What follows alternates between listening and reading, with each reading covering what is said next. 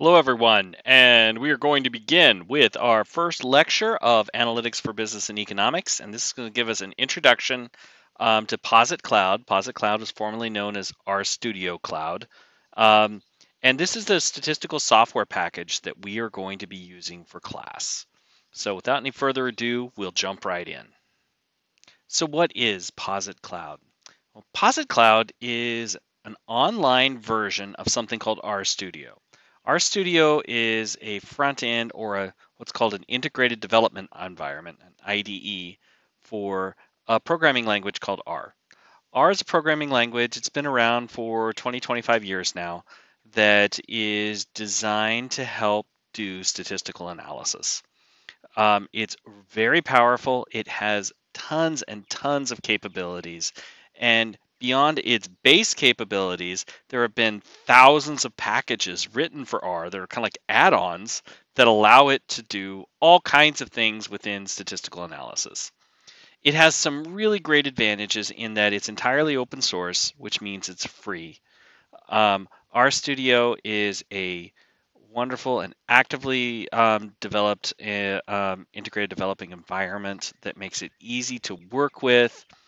And it's one of the languages of data analytics. And if you know even just a little bit about R, you're able to communicate and work with individuals within your organization to bring bring data utilization in a much greater way. So let's talk a little bit more about PositCloud. PositCloud is a service done through a company called Posit, used to be called RStudio, um, but they do it all through the web. So you don't have to worry about installing anything. You don't have to worry about getting anything updated. You don't have to worry about what platform you're using. We're all going to be on an equal footing. This is how I will teach the class. There are other ways to use R, but we're not going to deal with those in this class. If you have applications where you need to use another way, you can talk to me after class, and I'll see if I can help you get started in the right way. Um, One of the things that you need to do is you need to have an account with PositCloud. Now, there are several different types. One of them is the free type. That's the one you need. You need cloud free. You don't need plus, you don't need premium, and you don't need instructor. I have a cloud instructor account, and because I have a cloud instructor account, you'll be able to use resources that I have at my disposal through your cloud free account. So you don't need to worry about signing up for any kind of an account that you have to pay for. If it asks you for money, it's the wrong one. It's not the one I'm asking you to use. So don't get anything but the free account. So the next thing that we need to do to get ready for class is step one, we've got to create account. So what I'm going to do is I'm going to come over here. I've already clicked on this link, and these are available in the lecture notes, which are on Canvas, of course. I'm going to click on this link, and we're going to come over here to sign up. All right, so I have the PositCloud website brought up here on the right-hand side of the screen, and I'm going to come up here to where it says sign up, and I'm going to go ahead and click sign up. Okay, so the next thing is it gives me these different things that I want to do. I don't want to learn more. I want to come down and let's see here. Let me get myself a little more space. I guess maybe I do want to learn more. All right, I'm going to learn more, but I'm not going to pay attention to it. I'm just going to go ahead and sign up because I want the cloud free account. All right, now, really basic login page. All right, no problem. So the first thing you want to do, give it an email address. You don't have to give it your UWRF email address, but you can. I highly recommend doing that. Make sure it's an email address you have access to. I'm just going to give it one of my email addresses that I don't think I've signed up with. Then I'm going to create a password. All right, we'll do a simple password. Make sure it's a strong password. You can use your password manager. I'm not going to tell you about how to do that. I'm going to do a simple one for this account for right now. And it says it's mildly strong. All right, well, that's okay. because I'll cancel this account as soon as I get it done. This is just to show you how to do it. Bing, easy peasy. Then I'm going to click sign up. There's also 3 other ways you could do this. You could sign up using your Google account. You can sign up with your GitHub account. You probably don't have a GitHub account. If you're interested in what that can do, I can show you that after class. But or a Clever account. And I don't actually know what the Clever is all about. I think it's something to do with learning management systems, and we don't use that on our campus. So I'm going to sign that up. I'm not going to say my password. Boom. It's going to send me an email verifying my email address. All right, it says you haven't verified your email address. So pause for just a second. I'll go do that. All right, here's the email that PositCloud sent to me. I'm just going to click on here, verify that email, and I will get the following message. Email verified, hot dog. So let's get rid of that. We'll get rid of this. Then we're going to hit continue again. And it lets me in just like that. Here's my workspace. I have nothing in here because it's a brand new account. So the next thing I need to do is I need to come down here and I need to join the class workspace. All right, so I have given you a link to join the workspace, and we'll go to that real quick. So if I come back over here, I'm going to go to, this is my version of the class. Let me click Student View so it looks like yours. So we're here in Canvas. I'm going to scroll down here to the Before You Begin Class. Come in here, Join RStudio Workspace. We're just going to click on that right here. It gives me this. Do you want to join the workspace? Yes, no. Yes, I do. And there you go. Welcome to the Econ 326 Assignments Workspace. Awesome. We're in. Right? It's really important. You will not be able to access the homework without being in this workspace. That's important. You need to do that. So since we're here and we're in PositCloud, we've joined the workspace, let's do a quick tour of what RStudio Cloud looks like. So let me come back. I'm going to click on here. I'm just going to go into my own workspace, just the personal workspace. And you have something like this. I'm going to go ahead and click on New Project. For the most part, you're not going to need to make a new project because you will already have a project that I've set up for you, so an assignment. But if you're starting from scratch, this is what you're doing. You can come up here and give your project a title. So I'm going to call it First Project, just like that. So now it has a title, and we can see, hey, we're the Beagle Scouts. That tells us we're on the most recent version of R and the most recent version of RStudio. This is really one of the nice things about RStudio Cloud is I don't have to worry about updates or stuff like that. It's all done for us. And here we go. Here's our beginning of RStudio. You're going to notice that there are 4 different let me shrink my lecture slides just a little bit. No, it won't let me. Okay. In any event, we have 4 different quadrants. Well, right now we have 3, but think of it as 2 columns. So this left-hand column is going to have the console. It's also going to have what we call the source panel. So I'm just going to click over here, and I'm going to tell it I want to open an R script. So there's this little paper with a plus here. It says basically new file.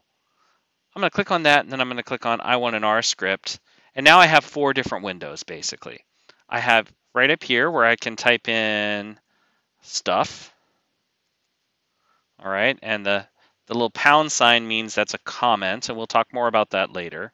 But I can type stuff up here. This is called the code window or the source panel because it's the source code.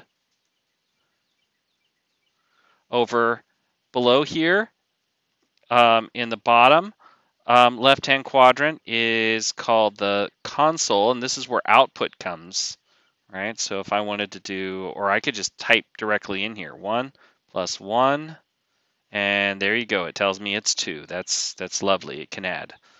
I can come over here to this little broom. It's kind of hard to see, but there's a broom that cleans the window. There's another broom over here that cleans your environment, but we'll talk about that in just a second. This window up here in the upper right-hand corner is the environment history window. It just has a bunch of utility type things. But if, let's say, I wanted to store a variable, a equals 5. So I'm going to put 5 inside of a. Don't worry about that command right now. We're going to have a whole series, a whole lecture where we talk about some basic commands in R. But notice, poof, it puts the value of a right up in here. And so this gives you this global environment is what it's called. It's all the stuff stored in memory.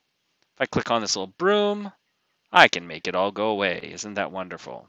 And then finally, down here in this last bottom right quadrant, I generally just use the Files tab. It shows me all the files that are in my project.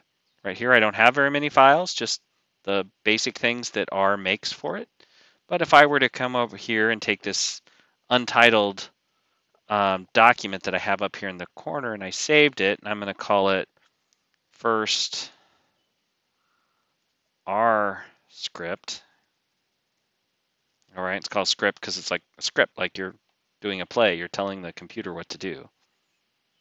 Boom, there it is. All right, so on and so forth. And that's a really basic tour of what's going on in R and RStudio. Now, I want to show you one other thing. If you come over here to click on your workspace, if you click here, it brings you here and you can see there's your project. That's our first project. If I click back in here, it's going to load it and bring me back to it. But one other thing I can do is if I come over, let's see, let me make this small and then make it big again. I can see right over here I've got some menus at the side. One of the things you can do is click on this little circle with an X in it and make that go away. And then you're going to have this little pancake or hamburger menu that brings it back. I can then come down here and click on Econ 326. And here are the projects that I've started that are going to be assignments. So we could click on case 1, and you don't have to go through this way. These are all going to be linked to in Canvas. So don't worry if you can't find it. It'll be there in Canvas, I promise. I'm going to click into there, and it's clicking into my project. And it will make a case for you. It'll make it your own file and make it so that you can save that file just as soon as you open it. And it kind of automatically saves for you. So there's a few places where you can save things where you can say, yes, I want to record these changes. But if your computer just like conks out, you're not gonna lose things always. And there we are. If I come down here, I can click on this place where it says case 1. And there we go. All right. Come back here, and there's my stuff. All right, and you can see my new case 1 is right there, and it was derived from this original case right here. All right, so the next thing we want to talk about is, well, writing and running some code. So let's do a real simple version of that. I'm going to click over here and kick back on my pancake. I'm going to come back to my space, and I'm going to click on my first project.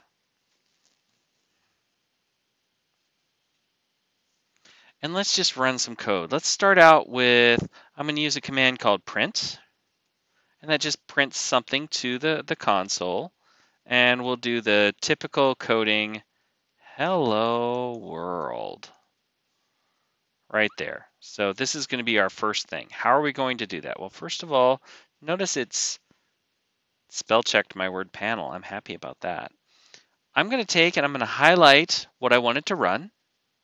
And then I'm going to either click on that guy right there, which says run the current line or selection, or I can hit Control Enter on a PC or Command Enter on a Mac, and it will run it. And there we go.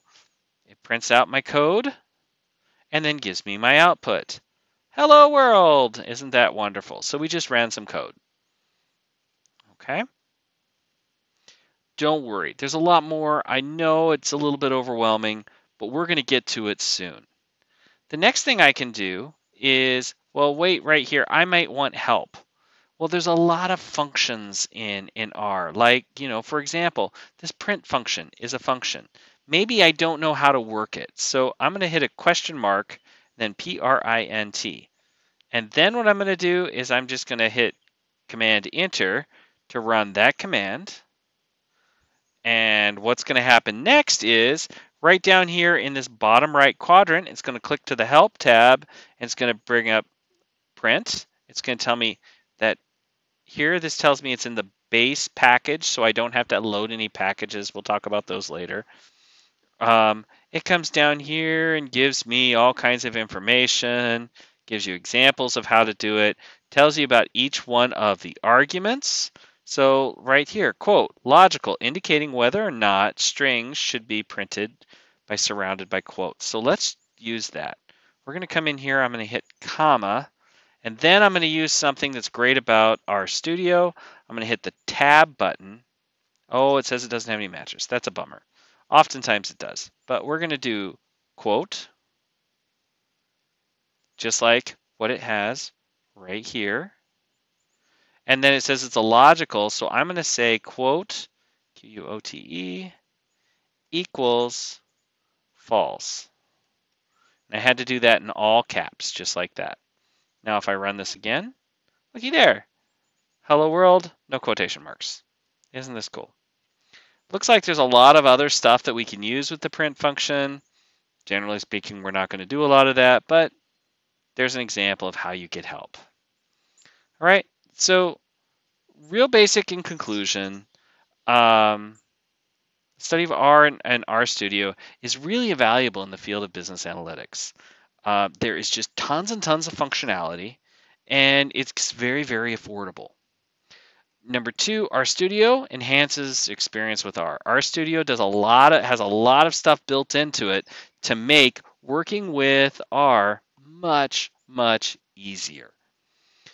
Then finally, we're going to talk about mastering R and RStudio can really enhance your proficiency in business analytics. It can also give you a real differentiating factor for your resume. So when you get out there looking for a job, when you can say, yes, I know a little bit of R, maybe I'm not an expert, but at least I can speak intelligently to people who are experts, that can really set you apart.